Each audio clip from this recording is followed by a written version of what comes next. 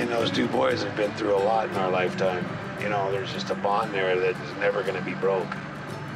If crab fishing was perfect, then everybody would be doing it.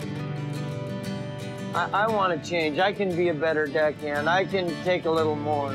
I go fishing. That's where I go from here. I just go fish. There's a lot of people riding on this. A lot of people depending on me to pull this off.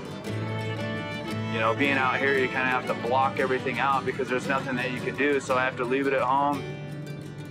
So I wasn't born into the fishery. Doesn't mean I don't have a right to come out here and try and make a buck, too. We're done with it. Don't even call my boat up unless you're sinking. If I'm gone, you're gonna end up running the boat anyway. And let's face it, you're not getting any younger either.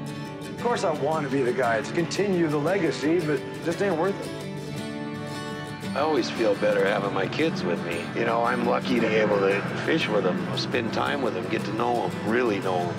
Most people don't get to do that.